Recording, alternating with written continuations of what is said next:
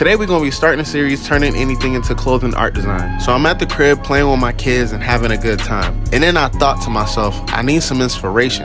But as a true artist, you know inspiration comes from everywhere. So I looked at the pattern on my floor and I started from there. I put that into Procreate and edited it as a background for my next step. I then wanted to use my hand or this hand motion and edit it. I put it into Procreate and I put halftones over it. Next, I wanted to draw over my hand, add this heart creature to it. I really like the aesthetic of it, add some extra details and coloring, and this was the final drawing. I even put an outfit together. Y'all let me know what y'all think in the comment section. Thanks for watching and have a blessed day.